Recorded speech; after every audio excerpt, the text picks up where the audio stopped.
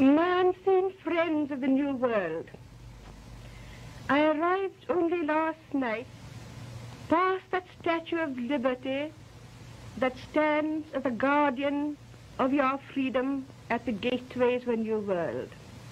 And with the best intention in the world to feel unfamiliar in this new country, my spirit feels that it has come home to a new version of old things. I come to you from many thousand miles away as the ambassador of a very ancient country to the youngest nation in the world. It may surprise you that a country which you are taught to regard as conservative should have chosen a woman to be its representative and ambassador.